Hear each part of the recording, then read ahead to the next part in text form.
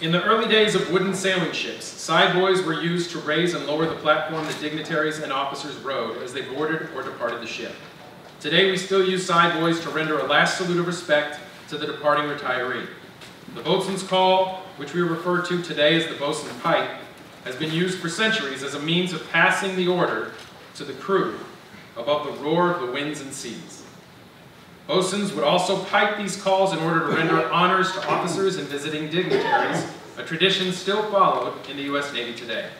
Picture in your mind, a ship sails gracefully and silently into harbor. The anchor is set. The sails are furled. The crew prepares the ship for a ceremony in ship's dress uniforms. At the appointed hour, the words are passed. All hands on deck. Side boys, stand by to hoist away. Boatswain, stand by the call. The time has come for another sailor to retire. When the ship was made ready and the crew assembled, the retiree was brought front and center. Tales of voyages made, storms weathered, battles fought, friends known, ports visited, and liberties taken were remembered and retold a final time. Gifts of swords, pistols, or a sea chest to preserve the retiree's uniforms were presented. Finally, it was time to transfer the member ashore. The retiree would step to the platform, and as the side boys lowered him to the waiting boat, the boatswain blew a final call. Today, gone are the sails, the platforms, and the longboats. Seldom all hands are called on deck, yet the boatswain and the side boys remain. Ladies and gentlemen, please rise for the arrival of the official party and remain standing for the presentation of colors by the Defense Information School Color Guard, singing of the National Anthem, and the invocation of Mr. Brian Boone, Lieutenant Commander, United States Navy, retired.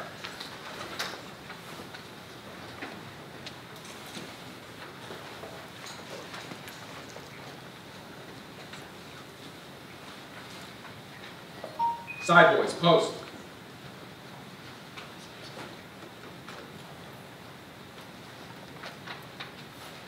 Presenting our official party, Captain, United States Navy, arriving.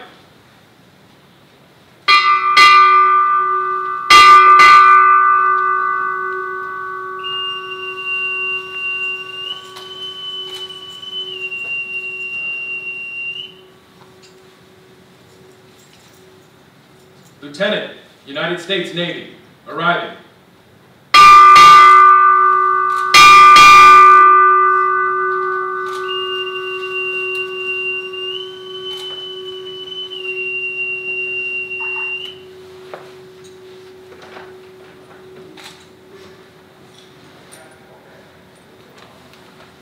Color guard, post the colors.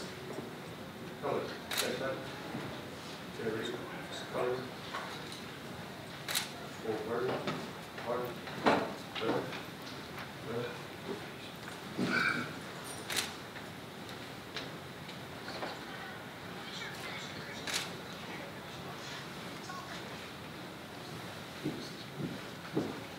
Step. Hold. Stand. Arms. Ladies and gentlemen, please remain standing for the singing of the national anthem.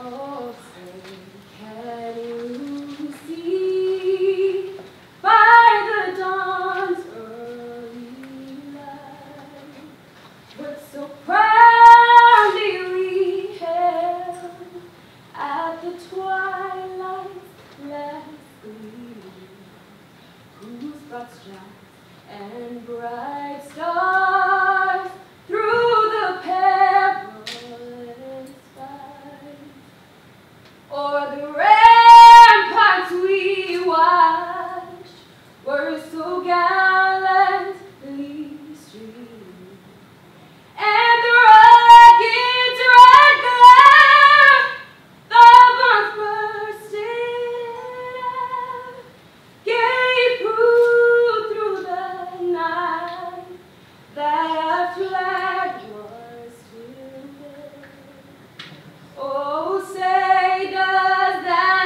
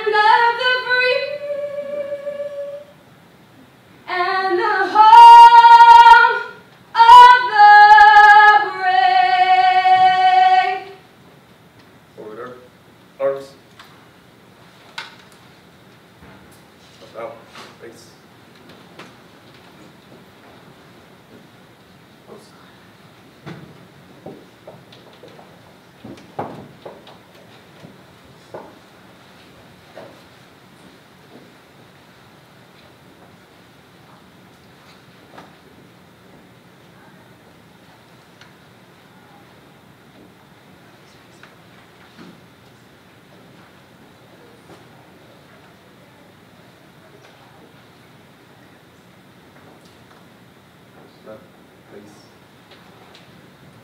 Oh, where'd you? All right.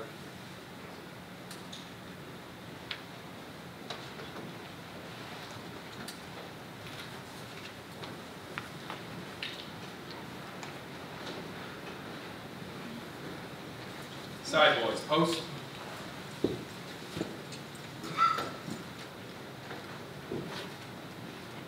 Ladies and gentlemen, please remain standing as Mr. Boone offers the invocation. Let us pray. Father, we thank you for your grace, which is fresh and new every single day. We thank you for the opportunity to come here together to celebrate the years of faithful service of Craig and Kim. And right now, we just take a moment and especially pray for them and lift them up. You told us through your Son, Jesus Christ, not to worry or not to have anxiety, but to seek the kingdom first. So I pray that they'll do that right now. They'll just lay aside every weight and every anxiety that's on them now with this busy day.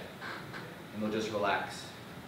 And they'll know that you sent your Son to bring us back into fellowship with you so we can have fellowship with one another. And that this day ultimately is about the fellowship that we have with each other as a family, celebrating what Craig and Kim have done together. So I ask for us to just relax, enjoy the day, and enjoy you. In Jesus' name we pray. Amen.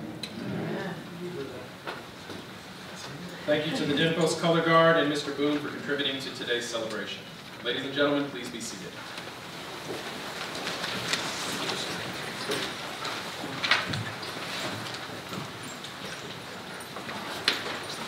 Ladies and gentlemen, a warm welcome to the many special guests who are in attendance with us today. It's my pleasure to introduce Ms. Kimberly Carlton, Lieutenant Carlton's wife, and their children, Joshua, Ebony, and Lauren. Joshua is forward deployed Marine and is represented by his wife, Sarah. Also his parents and grandmothers.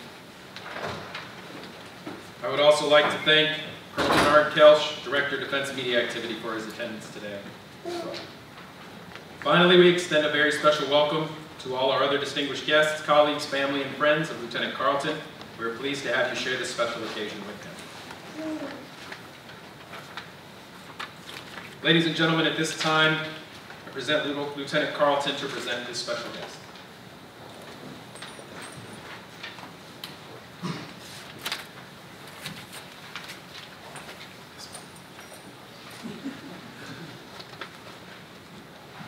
I don't have any glowing words for him, and I have a lot of grilling in the speech. So without further ado, Reverend Charles Totally.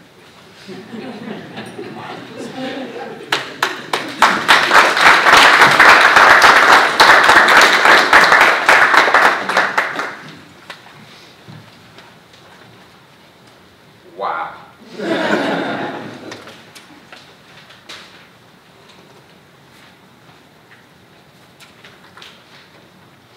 Good morning. Good morning. I hope you all are well. I am well now that I'm here, but it really literally took an act of God to get me here. I'm telling you, everything in the world that could happen, it happened on last night. I'm not here to talk about myself. I'm here to encourage and to celebrate my friend. My friend of a decade and a half. My friend that always hold me accountable. My friend that is always there when I need him. We may not be in the same city, we may not even be in the same state, but if I call him, he's there. So what I'm here to do today is to encourage him and to celebrate him. Before I start, I just want to give credit to the Lord Jesus Christ, who's ahead of my life. I just want to tell him thank you for having me here today. When he gave me the call, I was like, you sure you want me? You want me there? I understand we've been friends for a long time, but what you've asked me to do is something very, very, very important. And I feel that I'm important to him as he is to me. But sometimes, you know, we think little of ourselves, less of ourselves than we should. But I'm going to move on. I want to start today by just encouraging my friend Craig as it relates to this point in the journey. Because many people, when you retire, they think it's the ending of life. They think it's life, it stopped, or it's the ending of the life as we know it. But I come to encourage him today to let him know this is just another chapter. This is just a chapter in which he's been trying to get to a long time. This is another chapter in which many have walked his shoes and have shown him how to walk in this particular chapter. I'd like to encourage him to let him know that always take these three things with him. We know that if anyone knows Craig, he's a spiritual person. And he must always take scripture with him. And the scriptures that I would like for him to keep in mind, and these are not all inclusive, because if you know one thing about the Word of God, you know that we all must read it in its entirety and follow it to the letter. But what I want to tell him to do is to take these two scriptures and stay with it and keep with it. The first one is Proverbs 18:24. And as we can see by the people in this room, he's already following that. He's already shown himself friendly. He's already shown himself to be true. And I can tell you in my own life, he's more than a brother to me. Some people have a problem of saying, oh, step brother and step this. I say blended. Because when you blend something together, you can't unblend something. Because when you put something together, you can't unput it.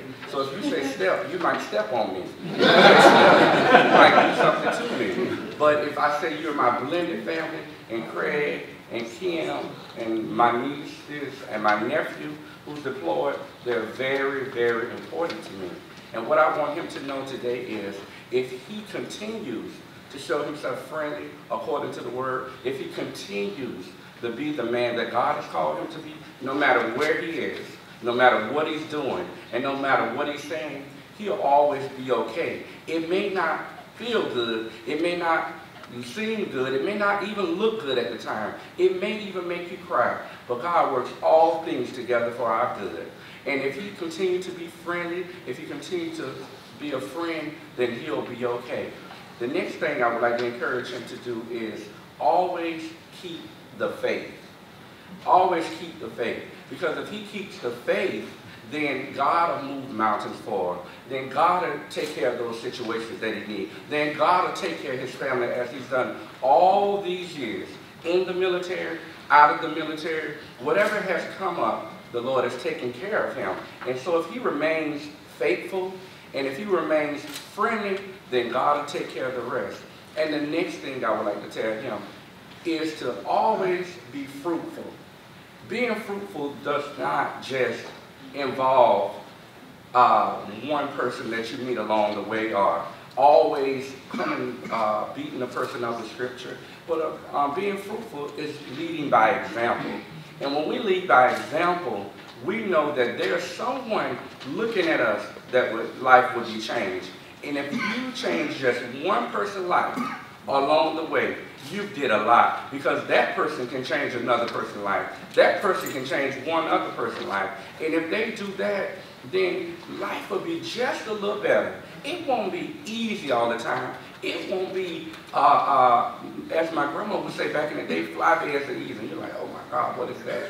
That means it won't be easy, and it won't be like hot, and it won't be easy to walk on, but God will make it a little bit better. And you keep saying, oh my God, he's just talking about God, talking about God. The reason why I'm doing that is because I know him. The reason why I'm talking about God is because I have a relationship with him. And that's how Craig and I met.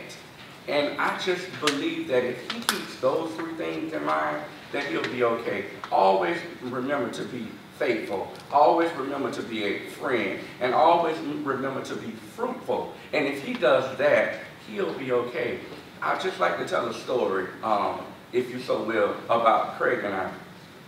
Craig and I met in Florida. I'm from Jacksonville, Florida, originally, born and raised. And Craig was stationed there, along with Miss Kim and the kids. And when we first met, we were on a deployment. Well, if you know anything about, going to church, some people call it religious, I don't call it that, but if you know anything about going to church, I was raised Pentecostal and so was he. But I was always raised, everything you take it to in prayer. You know, even if it's, you know, sometimes people think, oh God, if he said something about prayer again, I probably would jump off the ship. So I would always tell Craig, I would always tell him what, you know, what was placed in my spirit for him. And sometimes he would receive it well, and sometimes he wouldn't. But you know what I noticed about my friend and what I love about him? It's his honesty. It's his integrity. It's his willingness. He's going to hold you accountable. He wants you to do the same for him. The reason why I'm telling you the story about the ship and what happened on the ship, we were on the ship one time. I was in prayer, and I came and told Craig something I dreamed. And he said, I don't receive that. I told Craig, I said, whether you receive it or not, it is what it is. Now, it happened. Does that make me that big person? No, it don't. It just lets me know that made me know that we were friends, because he told me his true feelings. You know, he told me how he truly felt about the situation. He wanted me to know he just don't take anything. He just don't take, as they sell, wood and nickel. But he wanted me to come with him with scripture. He wanted me to let him know, okay, you dream that, but what does that have to do with the way I believe? What does that have to do with my faith? What does that have to do with anything that has to do with me at that particular time? And one thing led to another, and it came to pass. He became over the church on the ship. And that's the dream that I had. And the reason why I think that he didn't really believe it is because he was transitioning to become an officer, going from enlisted to officer. I also came and told him that. I told him to get ready. I said, because there's going to be a transition. I didn't say what it was. I wasn't trying to be deep, and I wasn't trying, but I told him, I just tell what's in my spirit. And I just want to let you know today that Craig has indeed been a true friend. Miss Kim has indeed been a true friend to my wife, and I love Mother just like she's my own mother, you know, and I love them because they're my true friends. I'm not going to be before you long, but before I, I'm already been before you long. But before I take my seat, I just want to say thank you again, Craig, and I just want to read a poem to you. And I wanted you to hold it dear. And it's called The Mighty Oak. Okay.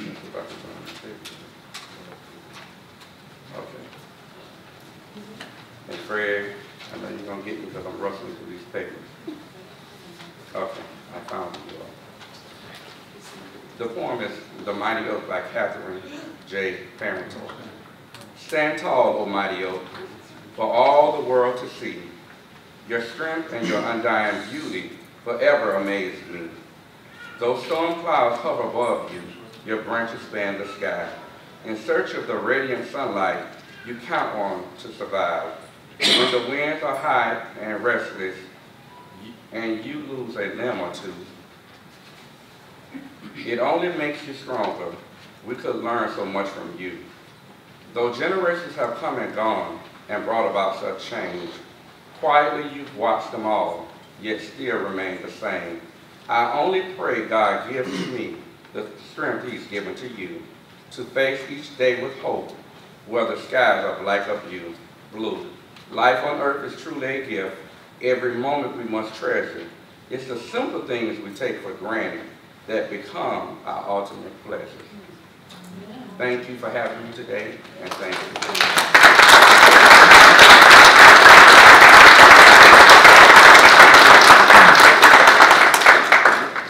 Thank you for sharing with us, Mr. Tobin. Ladies and gentlemen, at this time, it is my pleasure to introduce the presiding officer for today's ceremony, Captain Scott E. Knorr, Commanding Officer, Navy Public Affairs Support Element, Norfolk, Virginia.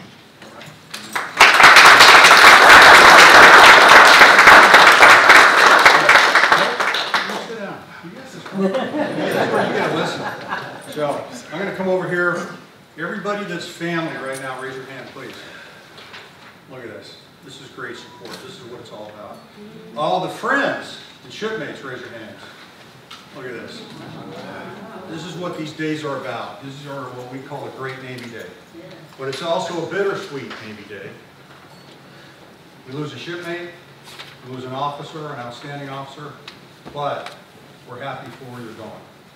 2 decades of service, and then you're going to go ashore. So we're going to return them back to you a little bit, okay? But there's a couple things I just want to say. First, welcome friends, family, shipmates to Craig's retirement today. Truly an honor to preside over it, so thank you. A few special guests, Colonel Kelch, the Director of the Defense Media Activities, sir, thank you for being here. Master Chief Weatherspoon, the Senior Enlisted Advisor for the Defense Media Activity, and Sergeant Major Davio, Sergeant Major for Defense Media Operations. Thank you all for being here too, I appreciate that. Again, there's so much support. You'll see a lot of folks here in uniform. Greg's made a big impact on all of us. Outstanding officer, outstanding leader. Oh, one other one I missed, Kristen. Thank you for being here too. That's Greg's boss. All right, now let me start on this one, the Carlton family. This is why I wanted to kind of get away here. Greg's wife for 17 years, Kim. Thank you for your service and sacrifice. I got to tell you, he would not be where he is today without your love and support.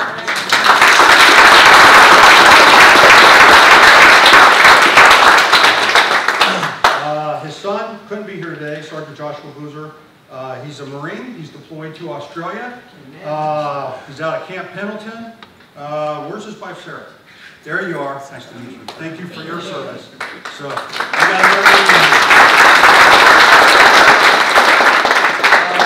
I got Ebony, the eldest daughter, studying to become a teacher in elementary education.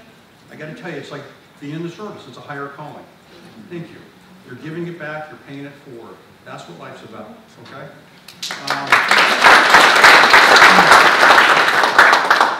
Now let me get into the rock star here, Lauren. All right, senior in high school. I got a long list of her. Involved in JROTC, Key Club, National Honor Society, high school tennis, the list keeps going on. Talk about, you're like your dad, you're an overachiever. This is exactly what it's about. Here's the best part.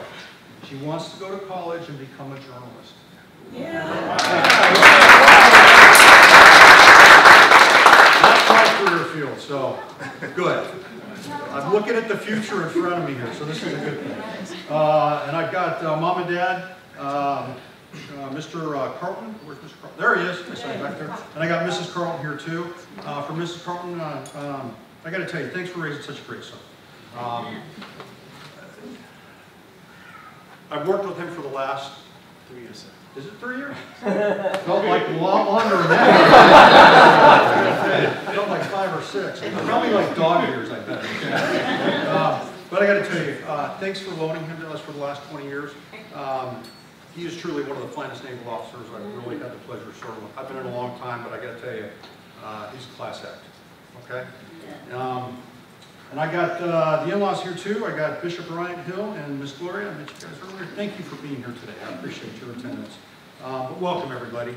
20 years ago, Craig started in Marines. He did that for a while. I think you can see in the bio in the program, he's been around the block a little bit. A few times. Became a supply officer. We affectionately call him in the Navy a chop. You'll have to ask him why we call him that later. I'll let you know that. So, but he's an outstanding chop, I got to tell you. But he started his career from the ground up. So, as an enlisted man, and then becoming an officer, that's what makes him such a good leader, because he's walked in the enlisted person's shoes. That's what truly makes him a leader. He knows how to lead. When he gives people that work for him instructions or orders, he truly understands what it means to do that, having been on the other side. So those type of officers in the Navy, we call them Mustangs. Mustangs are unbridled. They just get things done. They roll up their sleeves, they lead, they make things happen. Let me tell you a couple things about that. I'm going to go over, I've got my little list. I sat down the other night writing down. If somebody were to come up to me and ask me, who is Lieutenant Carlton? I'm going to tell you. But first, this quote's going to start it off. Admiral Mike Mullins, he was a former chairman of the Joint Chiefs of Staff. You hear all kinds of Navy quotes and famous quotes, but his quote was real simple. It just said, everything you do in the Navy begins and ends with leadership. And it's that simple, but it's that true. 241 years ago, 242 years ago to today. So Now let me start with Craig. I'll start with leadership. He leads by example. He always puts the sailors first. Professional, dedicated, he's the master of his job, master of his craft. He's passionate, he's intelligent. Now this one I think you all agree with me on. Infectious enthusiasm, always smiling, and has this infectious laugh. So I can hear him coming down the hall, probably 50, 60 feet away, and I hear him talking and laughing. I'm like, you're not correct. So, positive. With Craig, the glass is always half full. And that's important. Because as a leader, you set the example. The minute you start showing that you're stressed, everybody else around you starts stressing. It goes down. He's unflappable.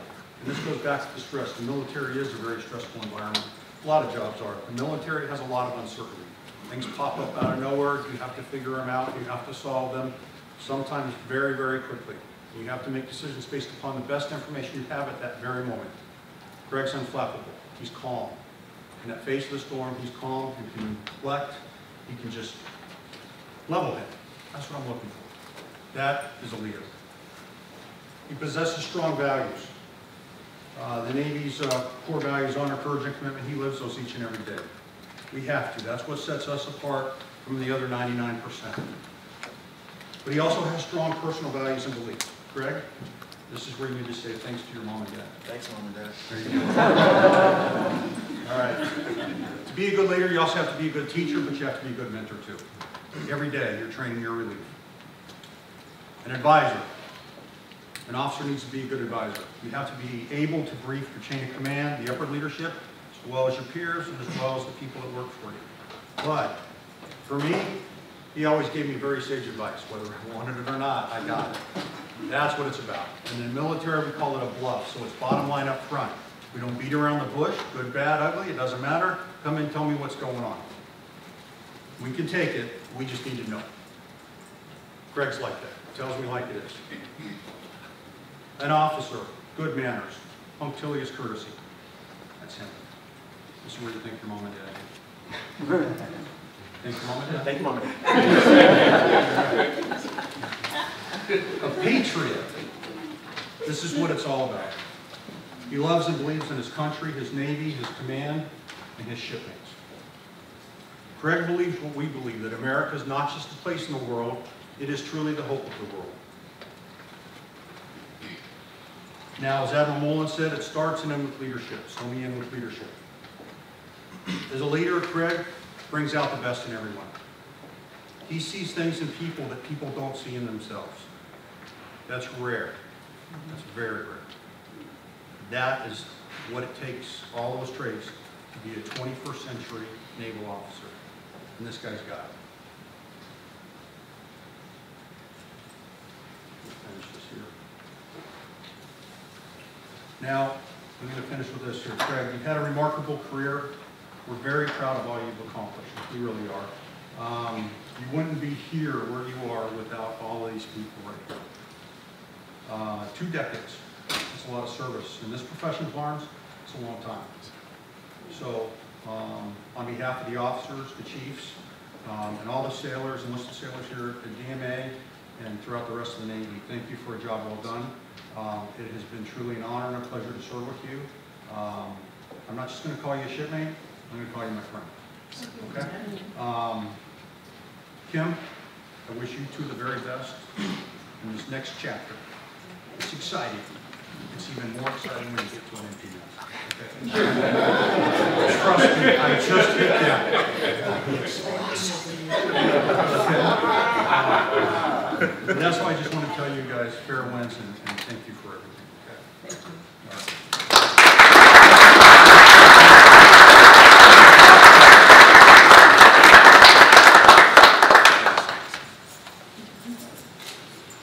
All right, let's do the award.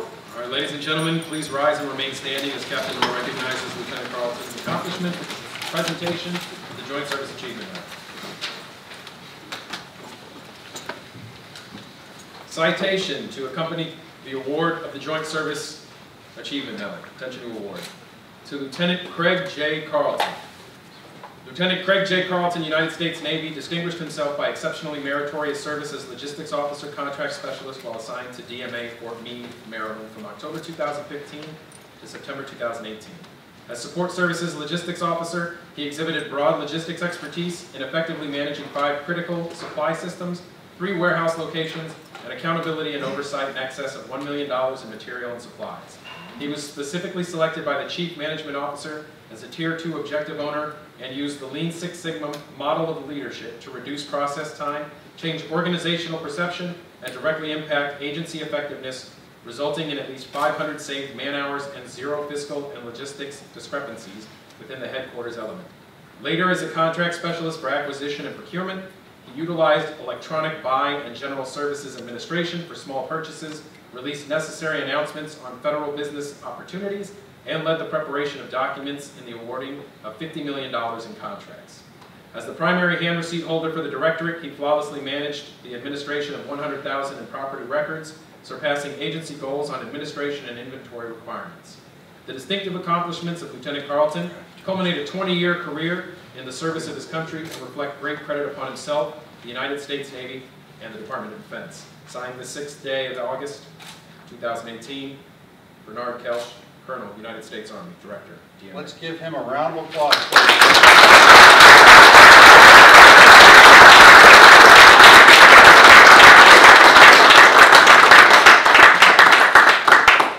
Sit down, everybody, please. Hey, sorry about that. These things are hard to pen sometimes. I might just poke him. Is that all right, Kim? Come on, get in there. He has a very muscular chest, sir.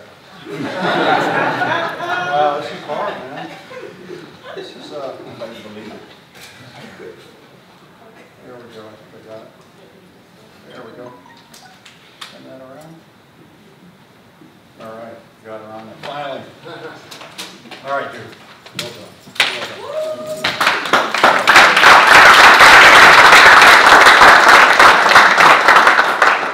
All right, let's get the photo, shall we? All right, we got her. That's what it's about. Okay. All right, Captain sat you too soon. If everybody could stand, please. Uh-oh. Sorry. Nope. All right, attention orders. Department of the Navy, Special Order Number 1578. You are relieved from active duty, Defense Media Activity, Fort Meade, Maryland, and retired effective December 1st, 2018, in the grade of Lieutenant by order of the Secretary of the Navy. Your request to be transferred to the retired list was approved by the Secretary of the Navy, effective 01 December 2018.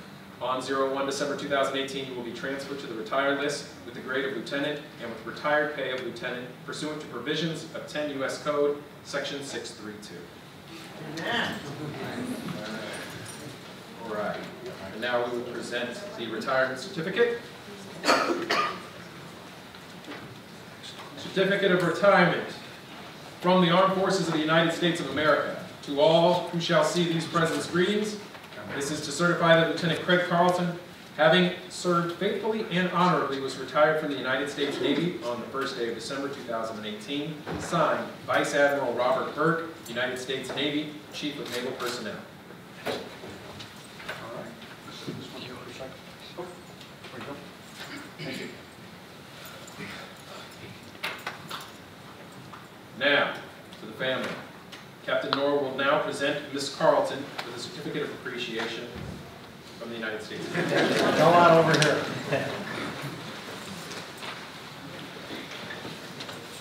Let's come down. You got to get in the middle. Come on over here. All right. Certificate states, Kimberly Carlton, your commitment to the Navy and your spouse's profession during his career has been a model for others to follow.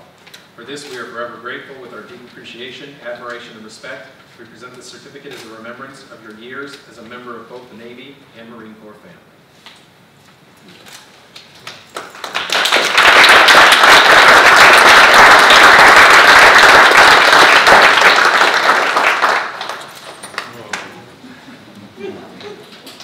And now, presentation of certificates of appreciation for the family. For the children, Joshua, Lauren, and Ebony. For Gloria and Brian Hill, Curtis and Carolyn Carlton, Kylie Mae Carlton, and Lulu Wagner. Certificate of Appreciation for the United States Navy. To all who shall see these presents, greetings. Today, after completing over 20 years of active Navy service, your family member has ended an honorable and faithful service to his country, and his efforts are sincerely appreciated. Such a rich and rewarding career reflects a strong commitment to the principles of freedom and democracy and the belief that they must be upheld at any cost. That type of total commitment is not possible without the full support of the entire family. Although you may have never had to carry out a military order or deploy in hostile waters, your loyalty and steadfast support of your family members' careers can rightly be viewed as service to your country. That loyalty and dedication were significant courses of strength for Lieutenant Carlton during arduous duty and exemplified the highest traditions of patriotism. On behalf of the Department of the Navy and the officers and crew of the Defense Media Activity, I extend to you sincere thanks and express our appreciation for a job well done. Given this 10th day of August 2018, Scott E. Knorr, Captain, United States Navy. Come on up, group shot. All right, everybody whose name they call, get up here. Group shot, group shot.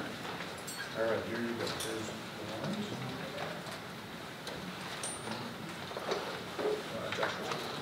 Over to this person. Okay. All of those in now. There you go. Here's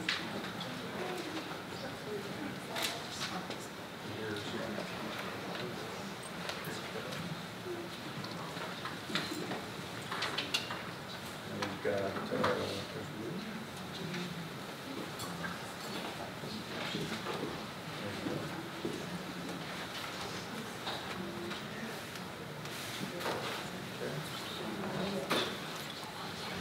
you're going to get a big group shot right here.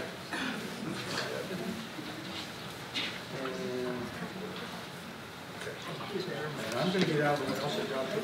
Why don't you go ahead and get a photo with everybody real quick? And I'll get out of the way.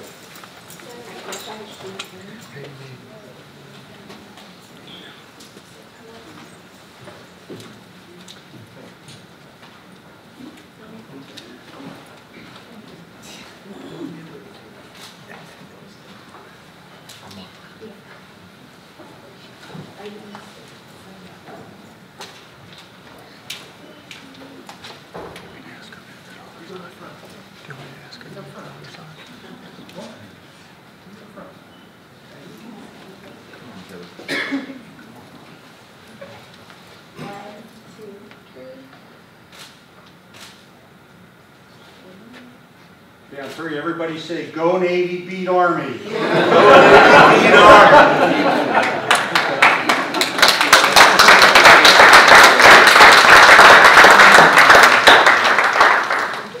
Army Day. Too late.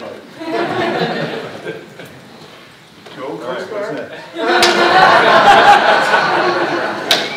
All right. Another time-honored tradition at military retirement ceremonies is the presentation of the shadow box to the person retiring. The shadow box contains mementos of the retiree's career. Lieutenant Illich will present Lieutenant Carlton's shadow box.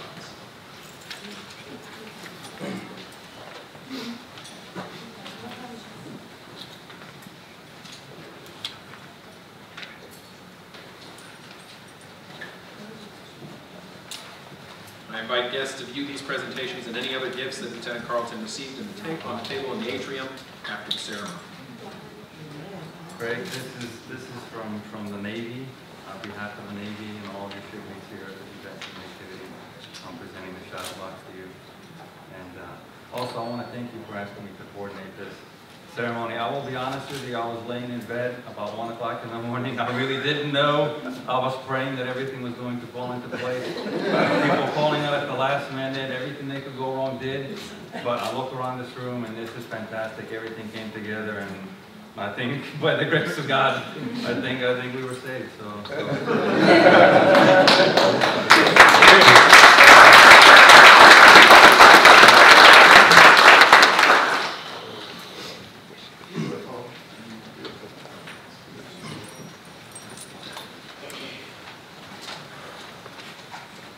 All right.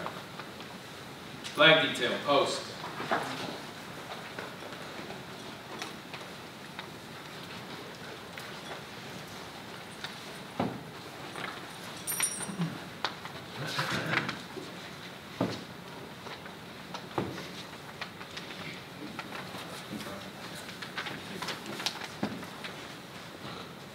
I am the flag of the United States of America. My name is Old Glory. I fly atop the world's tallest buildings. I stand watch in America's halls of justice. I fly majestically over great institutions of learning. I stand guard with the greatest military power in the world. Look up and see me. I stand for peace, honor, truth, and justice. I stand for freedom. I am confident. I am arrogant. I am proud. When I am flown with my fellow banners, my head is held a little higher. My colors are a little truer. I bow to no one. I am recognized all over the world. I am worshipped. I am saluted. I am respected. I am revered. I am loved, and I am feared. I have fought in every battle of every war for more than 200 years. Gettysburg, Shiloh, Appomattox, San Juan Hill, the trenches of France, the Ardennes Forest, Anzio, Rome, the beaches of Normandy, Guam, Okinawa, Tarawa, Korea, Vietnam, the Persian Gulf, Operation Enduring Freedom, and scores of places long forgotten by all except those who were there with me. I was there. I led my sailors and Marines. I followed them. I watched over them. They loved me. I was on a small hill on Iwo Jima.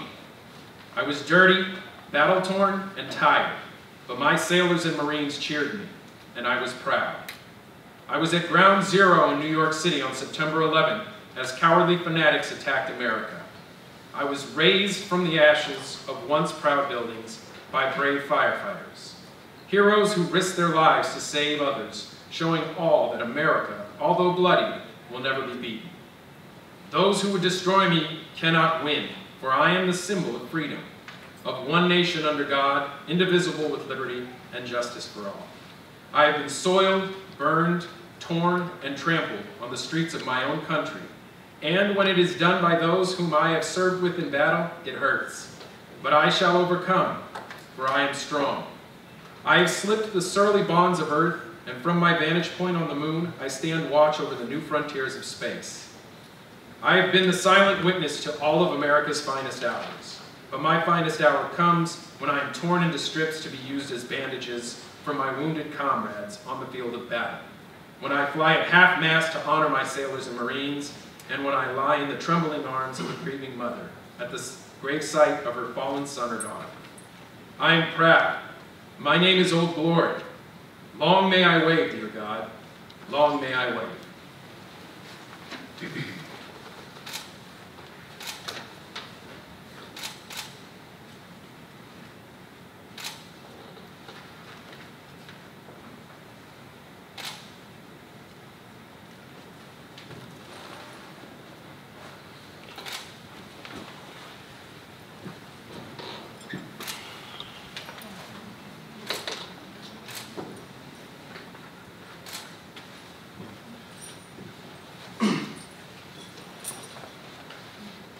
Ladies and gentlemen, I would now like to invite your attention to the podium for a brief word and presentation by Miss Ebony Carlton.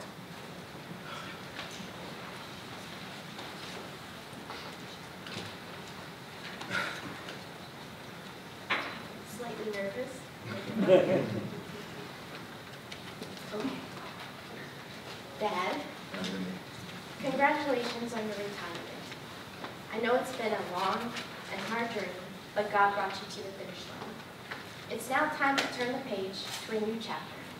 I imagine this next chapter will be even better than the last, because you know, as I like to say, God is the author of our story, and He's a pretty amazing writer. Now, there are a few things that I would like to thank you for, and also share some of my favorite memories of us. Okay. The most important thing is, thank you for teaching me the gospel and how to study God's word. Because of you and the Holy Spirit, of course, I don't just know of Jesus Christ, I know Him. Secondly, thank you for your humor and light spirit. Your goofiness lights our home and lifts our spirit. And even in the midst of difficult times, you keep us laughing. Okay. I can't fix you. You're crying.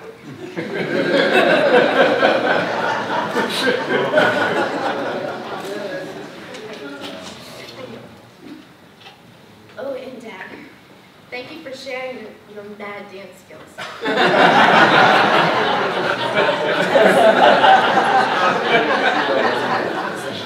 Because of our many family dance sessions, I'm convinced that I can cut a carpet in a heartbeat. Nah, let's be real. Neither one of us can dance. That's not our talent. But Dad, when you sing, you have the ability to captivate the audience. I can sing as well as Angelica's youth in my dreams. But since this is real life, I will be singing to you and Lauren and continue to direct the choir. Furthermore, thank you for taking the time out of your busy schedule to take me to my doctor's appointments and chemo infusions. I remember that first time you took me to the doctor. And honestly, Dad, I was a little bit nervous because I'm used to Mom taking me. And I kind of need that motherly touch when I'm sick. However, I have to say that that trip became one of my favorite memories. Because I remember we were sitting in the lobby and we were assembling a puzzle. And as we waited for the doctor, I began to think of how I've been blessed with such an amazing dad. Just think, you claim Josh and I as your own. You claim Josh and I as your own. You strive every day to be a man after God. You decide, your desire to make your family happy and always putting yourself last is incredible. And I know how hard it was serving 20 years in the Navy, in the military, because I know you served in the Marines. How to provide for your family. I'm proud of you, Dad. I'm delighted to call you my dad. I've prepared a little bit of a video to show our shenanigans. I hope you enjoy it. And after that, as you know, Josh, he can be with us, but he's on FaceTime. So he also sends a message. Okay?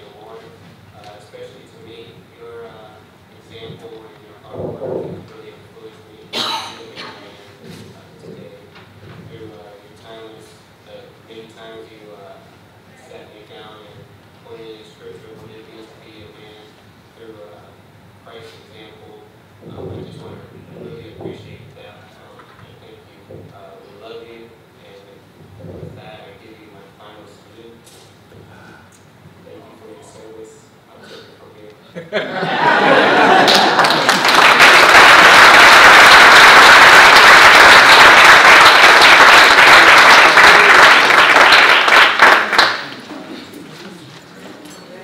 right, ladies and gentlemen, through tear-stained eyes, Lieutenant Carlton.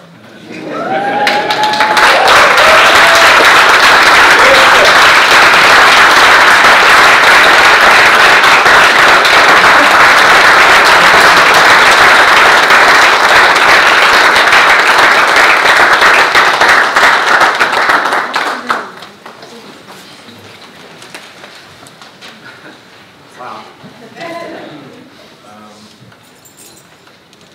This is amazing. What a mighty God we serve. Oh Lord, our Lord, how majestic is your name. You have made men and women just a little bit lower than the angels, and you crowned us with glory and honor. How majestic is his name. I'm simply overwhelmed with gladness that you are all here to share this day with me. My joy, the hope of nations, the mender of broken hearts, the protector of the weak, friend of sinners, upholder of justice and righteousness, and the glory of God the Father. He is the reason for my existence, the rock on which I stand, and he is even now holding me by the word of his power. Lord, my heart is forever grateful to you. Colonel Kelch, thank you, sir, for taking the time out of your busy schedule to be here today. Captain Norrie, it's just an honor and privilege to have you as the officiating and presiding officer over this ceremony. So your steady leadership, guidance, and foresight has in part been a catalyst for helping me finish strong during this last leg of my naval journey. Can everyone give Captain Norrie just a round of applause?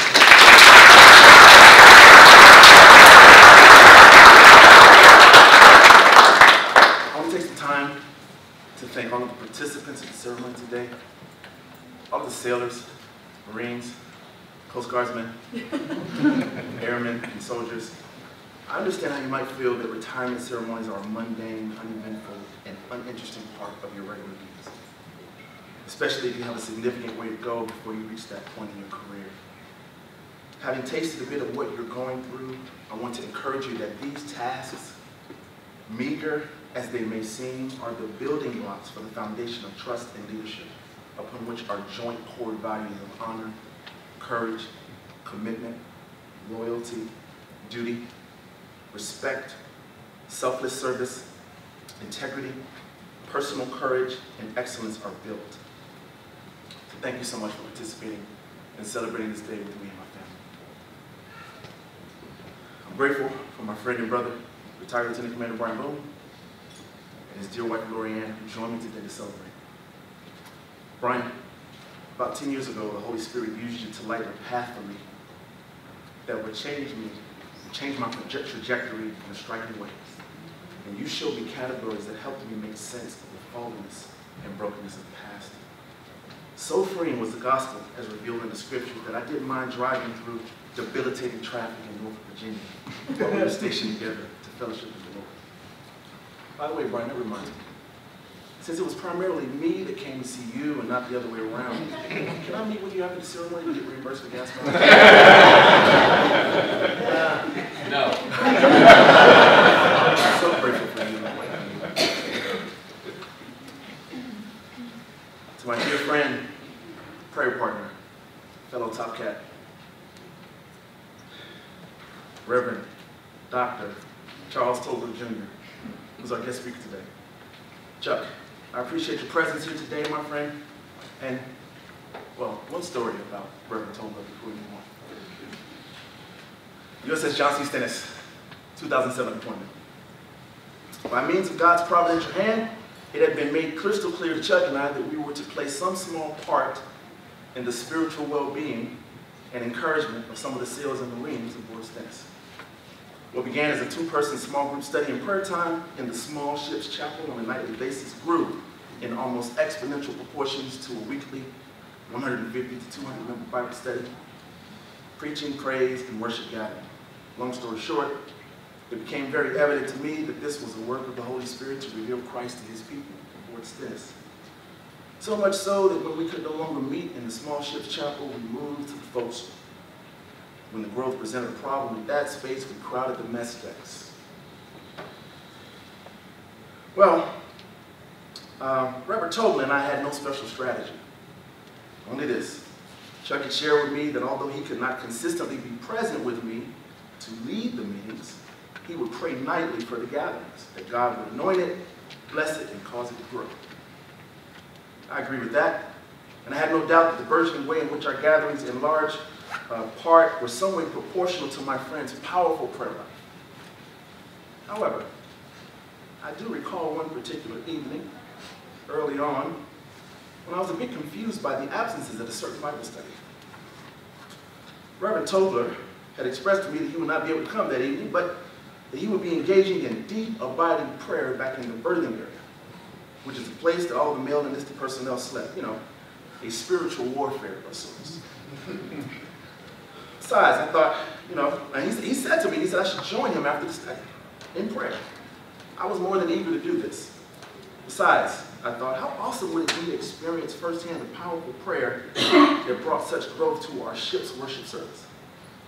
Well, after a night in which the attendance was extremely low for what I was used to, I made my way back to the birthing area and found an alarming sight and sound. The good Reverend Tobler was indeed offering up a sound to heaven, but it did not appear to be the sound of worship, praise, or prayer. No, family, perhaps somewhere in the history of time, the sound of snoring has been confused with the sound of worship. But I highly doubt that that was the case in this instance. As for Reverend Tobler's prayer posture, he seemed to be deeply engaged in the meditation of the back of his eyelids. Now, it could be very possible that the Lord was opening the eyes of his heart, but it became very clear to me that Chuck's physical eyes would remain shut. Upon this observance, I remember saying to myself, so this is the reason why attendance was so low tonight. I love and appreciate you, Chuck. Thank you for coming. I'm thankful for all of my acquisition colleagues, past and present. Kristen, Rodney is here. I see him coming. Keisha, Janelle, James, Shadonna, Darren, Sharon, Nephew, Susie, Jesse, Claudio, and Siobhan. I honor the work and the dedication of all of the departments and components of UMA. And though I will not be able to name all of the accomplishments and people who make this place go, I want to let you know that it is the perseverance, sense of service, and fortitude that you show that gives the service members the best support in all of them. My journey began back in 1994 on the Yellow Footprints, Marine Corps Recruit Depot, San Diego. The night the recruiter came to pick me up, I remember the uneasiness and nervousness in my own mind and heart, the sense of unbelief and bewilderment in my family's eyes that I was actually going to join the military, and the unknown elements of what the future as a serviceman would hold. I remember deboarding the plane there in San Diego. Didn't know what was going to happen. I walked over to the machine to grab a bite to eat. My wife knows I'm very fond of Snickle bars. So I go to the machine, I put in my money, I grab a Snickle bar out of the machine, and immediately I hear a voice that says, "Drop the Snickle right now!" At that particular point, I knew that my life would change forever. Moved us out of the airport and onto the bus, and my military journey began. But it was a little bit before that. After graduating high school in 1993, that there were two trailblazers who are here today, Marvin, Rob, thanks for being here, who blazed a path for me concerning the military. A little something to say about both. My cousin Rob, I'll talk about him first. Rob was a very interesting fellow before he joined the Marine Corps. He won't want me to say this, but his hair was much longer, and it was much redder. And so I never, ever considered that my cousin Rob would join the Marine Corps. But he did. After he joined, me and my Aunt Sil was sitting over there, a couple other family members, we went to Rob's graduation. The first thing he said to me was, "Craig, don't ever do this."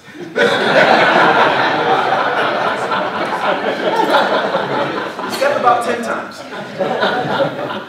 But I was intrigued, and I asked him questions while we were at the graduation about what it was like to be a Marine, what his experiences were. He said, it's like I'm in a living hell. I remember when I made the decision to go to boot camp, Rob called me from Marine combat training, and he said, Craig, what the hell are you doing? I said, Rob, I've decided to join. And since he could no longer withstand me from doing it, he said, well, fine, I'll tell you what you need to do to get by. So thanks, Rob. I wouldn't have made it through boot camp without the advice and the counsel and the wisdom that you gave me. Sitting next to him is the first one of us who went to the Marine Corps, Marvin. I remember I had gone through a breakup of sorts with the girl that was not really my girlfriend at the time, as I found out later on.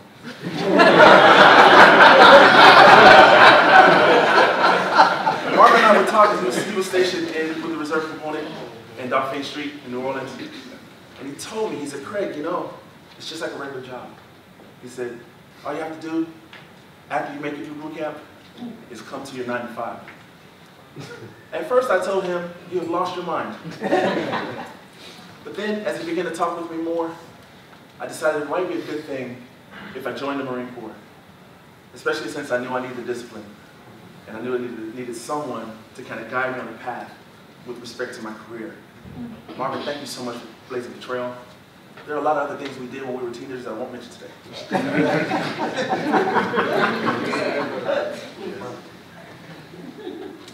Fast forward to boot camp, early 1995. During that time, I had quite a few struggles with making it through training. I got set back in training. It's only supposed to last for 3 months. Mine lasted 5. And I remember I used to get a lot of letters from my mom and other family members. But there was one particular letter that came through the boot camp one day, and there was no postcard really, no return, no name on the address. When I opened the letter, I just saw one scripture. It said, behold, I'm with you always, even until the end of the age.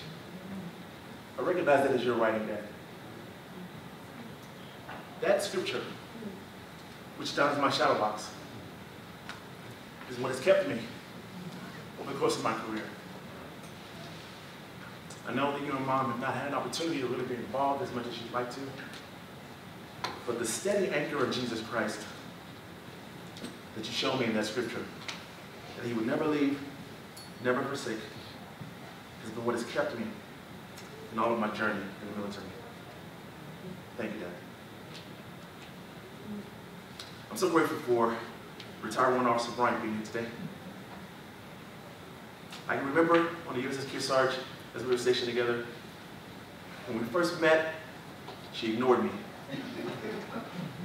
Because I'm sure she thought, that's just another young officer who thinks he's the stuff.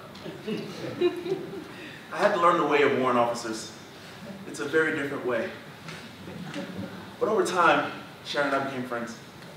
And along with Lieutenant Commander Cheek, who's not here today, we became like 3 peas in the pod in the Kearsarge.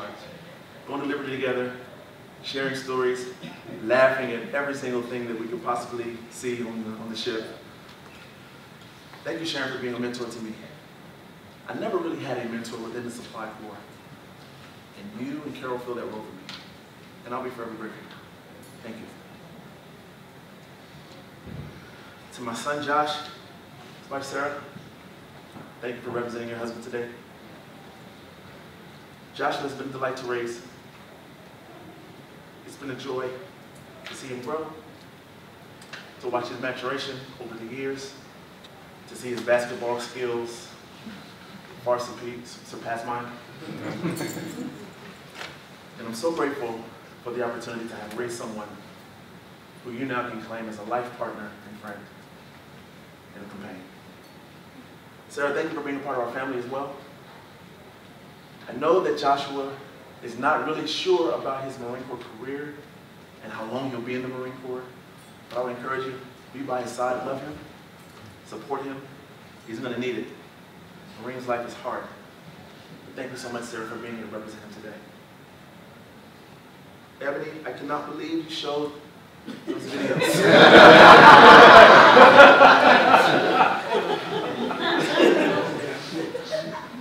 Ebony has certainly inherited my goofiness, sense of humor, and lackadaisical style. You in our home are the one who has the most faith. The way you believe in the Lord against all odds has been an encouragement to me and your mother. Continue to press on. Strive after Christ with all of your heart, all of your might, all of your strength. What you do as a career does not define who you are. You are welcome to stay in our home for as long as you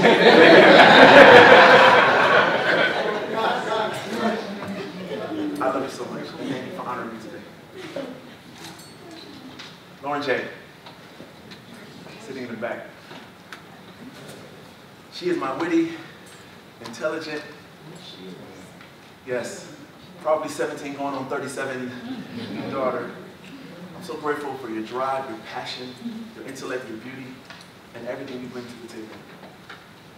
Always remember that everything that God has made you, the culture He has placed you in, the family He's placed you in, is all by His doing and by His design. Don't ever apologize for it. Don't ever make any excuses for it.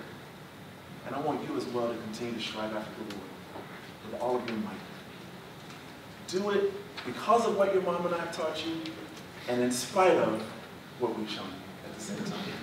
We know that we are imperfect parents, but we have raised a wonderful daughter. I love you, Mom. I will try through these next remarks to keep a dry face. Kimmy, you've been with me the whole time. When we met, I knew you were slightly attracted to me.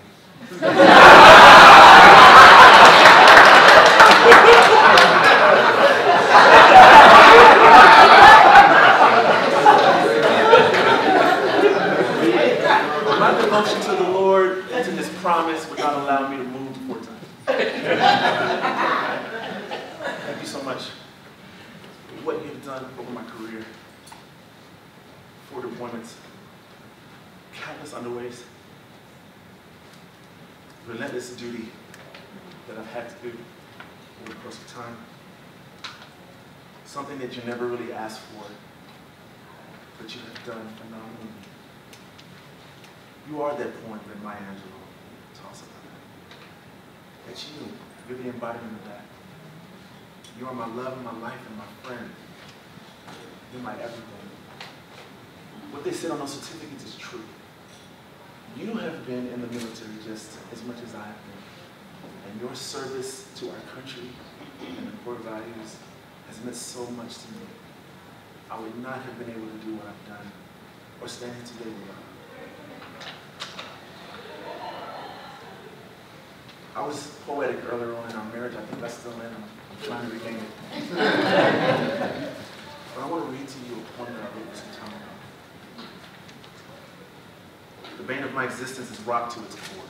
The world's relentless gift of pain and turmoil seems obviously apparent. Life, having been sometimes a great ally and at other times a pesky adversary, has worn me ragged with failed dreams and empty promises. Despite small glitters of sunshine here and there, pictures of pouring rain and form of sorrow consumed the space between agony and joy. Just then, the arrival. A stream of pleasure infiltrated my atmosphere, shook the foundation of my self-awareness. While delightfully observing the contrast created by our differences, experience provided the music of our dance to compatibility. A smile with as much warmth as the sun, eyes that were as deep and breathtaking as a Grand Canyon, and the expression of love that reached high above the mountains. And then it was clear. The true meaning of what had been finally revealed in her. Not in the whole, but in part. The elusive part. The element in which the Creator spoke when He declared the inadequacy of man's loneliness. Though unexpected, it was joyfully received. My love. My queen. My gift. my dream, my wife, the arrival. I love you so much. I want you from former President Jimmy Carter, who applied for service in the nuclear program under Admiral Rickover. This is his account of his interview with Admiral Rickover. He says, I had applied for the nuclear submarine program, and Admiral Rickover was interviewing me for the job. It was the first time I met Admiral Rickover, and we sat in a large room by ourselves for more than 2 hours. And he let me choose any subjects I wished to discuss. Very carefully, I chose those about which I knew most of the time. Current events, seamanship, music, literature, naval tactics, electronics, gunnery. And he began to ask me a series of questions of increasing difficulty. In each instant, he soon proved that I knew relatively little about the subject I had chosen. We've experienced that, haven't we? Isn't it? He always looked right into my eyes, and he never smiled. I was saturated with cold sweat. Finally, he asked a question, and I thought I could redeem myself. He said, how did you stand in your class at the Naval Academy? Since I had completed my sophomore year at Georgia Tech before entering Annapolis as a plebe, I had done very well. And I swelled my chest with pride and answered, sir, I stood 59th in a class of 820. I sat back to wait for the congratulations which never came. Instead, the question, and this is a question I ask all of you who will continue your careers, whether in the military or not. Did you do your best? I started to say, yes, sir. But I remembered who this was and recalled several of the many times at the academy when I could have learned more about our allies, our enemies, weapons, strategy, and so forth. I was just human. I finally gulped and said, no, sir, I didn't always do my best. He looked at me for a long time and then turned his chair around to end the interview. He asked me one final question, which I've never been able to forget or to answer. He said, why not? I sat there for a while shaking and then slowly left the room. My question to you, will you do your best? Perhaps a better question is, when you have not done your best, will you continue?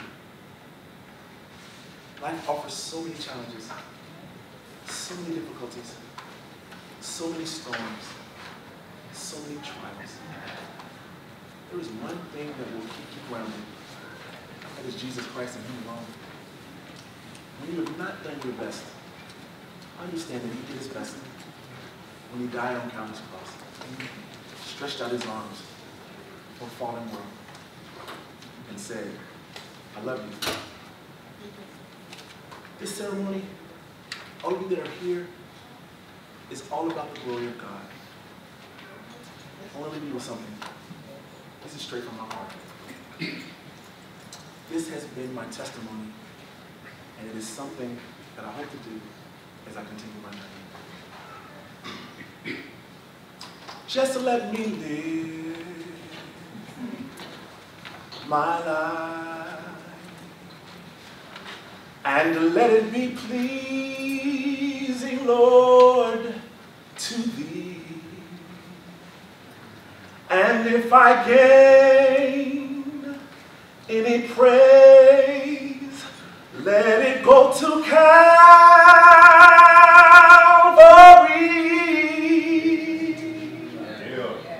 With His love, He has saved me.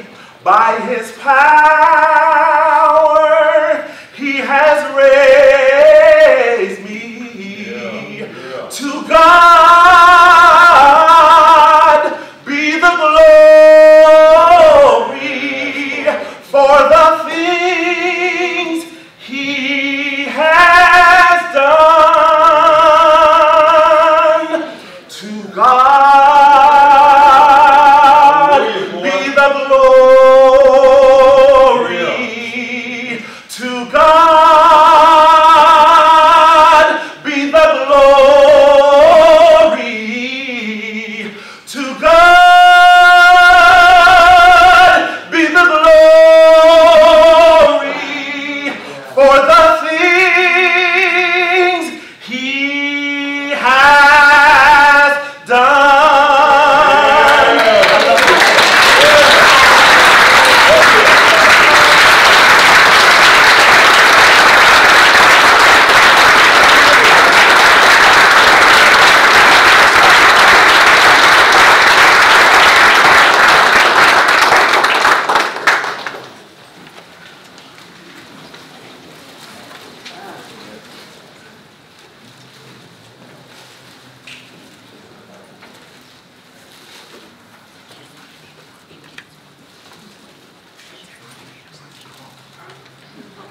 You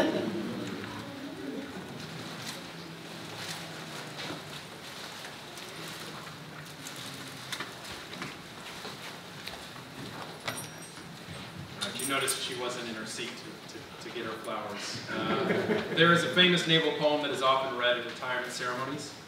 While the text harkens to the tradition of the sea services, the sentiment is known to everyone who was born in the uniform and their families. I now invite Miss Lauren Carlton to share that poem with us. Miss Lauren Carlton with the watch. For 20 years, my father stood the watch. While some of us were in our beds asleep at night, my father stood the watch.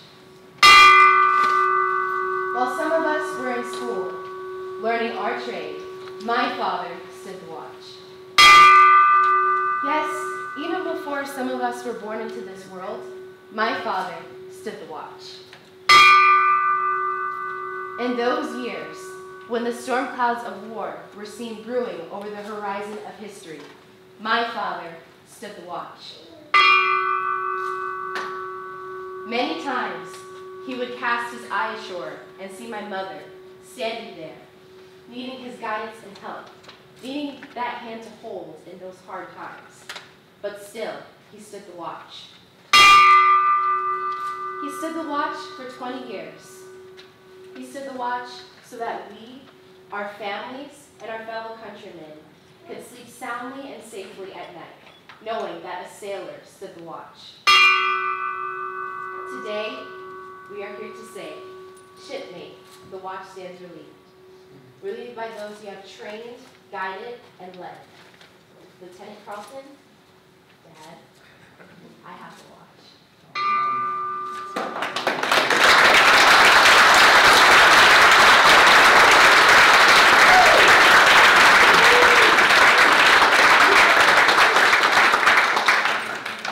Ladies and gentlemen, please rise for the benediction provided by Mr. Brian Boone.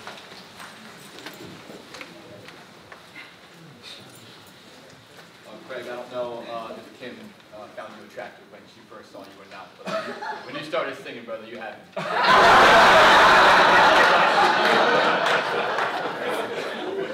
Strangers in the world, let us pray. Father, I thank you for the grace and the mercy that you showed today. I thank you for the gift of the gospel of Jesus Christ, and I thank you for the evidence that was just there for all of us to see of what a Christ-centered life and family looks like. We pray for grace and mercy for Craig and Kim and the family as they venture to this new next phase of their life. And I pray that this is a time where they can refocus in on you, get a gospel vision for their life, and finish their race strong. So I thank you for all you did today and all you're going to do in their life. In Jesus' name we pray. Amen. Ladies and gentlemen, please remain standing. Side boys, post.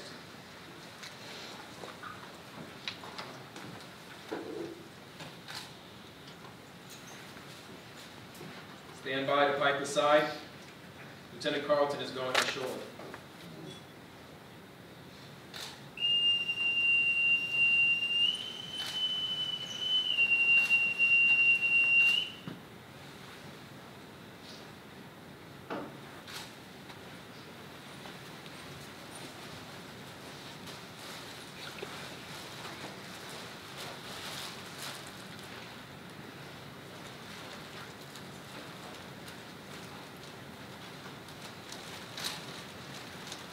Navy family, departing.